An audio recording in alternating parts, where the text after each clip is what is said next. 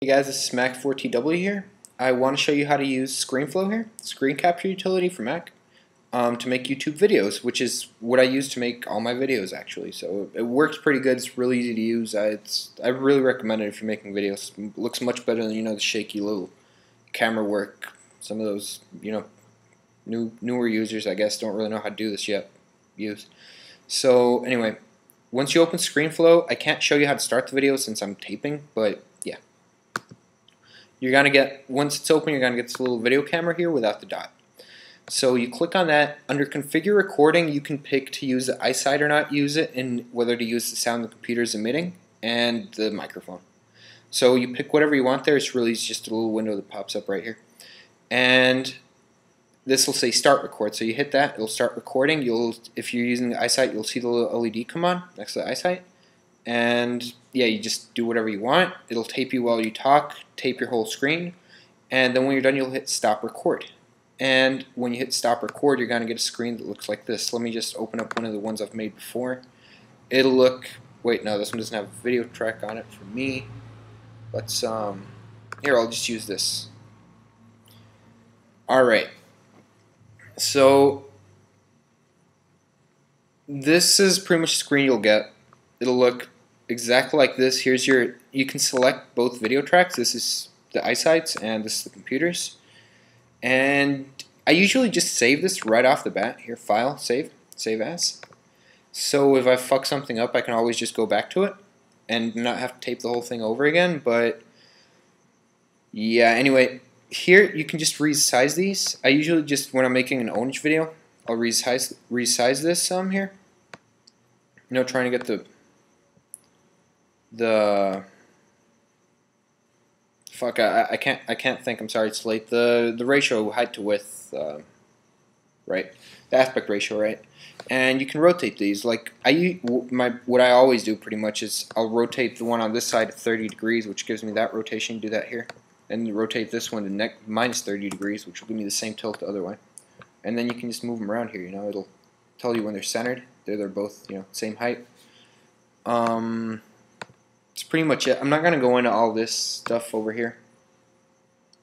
If you want to delete one of the tracks, like say I want to delete this, I'll just click here on the built-in eyesight, hit delete. Just the delete button will do it. You can undo it.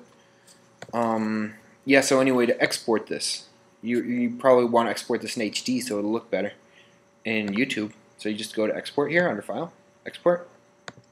And I don't even bother messing with the preset here. It's just I'm gonna change it up anyway.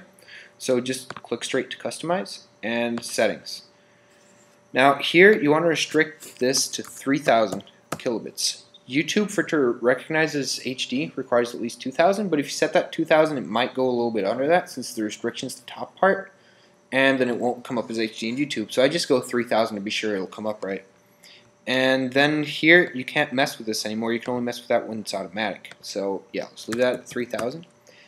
Faster encode single pass, best quality multipass. I just do multipass. It's 2-pass, takes twice as long, but it looks better. And I mean, they're not big videos, so I can deal with the extra 10-15 minutes it's gonna take. And I leave this optimized for download. I don't really want to fuck with that too much. Streaming sometimes lessens the quality, so just leave that set to download and hit OK. And now size, you want, here, there's a setting here, HD 1280 by 720, 16:9. Just click on that and hit OK. You can preserve the aspect ratio if you want, but for example, my screen isn't that aspect ratio, so I'm not going to preserve it. When I resize this, just make it look decent. People aren't going to measure to make sure your screen's exact, just as long as it looks good, And if you preserve aspect ratio, it's just, it'll put a letterbox on it, and then on the YouTube screen it might put a letterbox on the other sides, and you're going to end up with a little square inside a black frame, and it looks like crap. So I just try to get the aspect ratio right by resizing this, what I did before, to get it smaller before I tilted it, instead of messing with this. So anyway, then once I have that setting, which is the minimum for HD on YouTube, I hit OK. And then sound, it's normal is 96, it's default, but I put it on 256 kilobits usually, just make sure it sounds really good.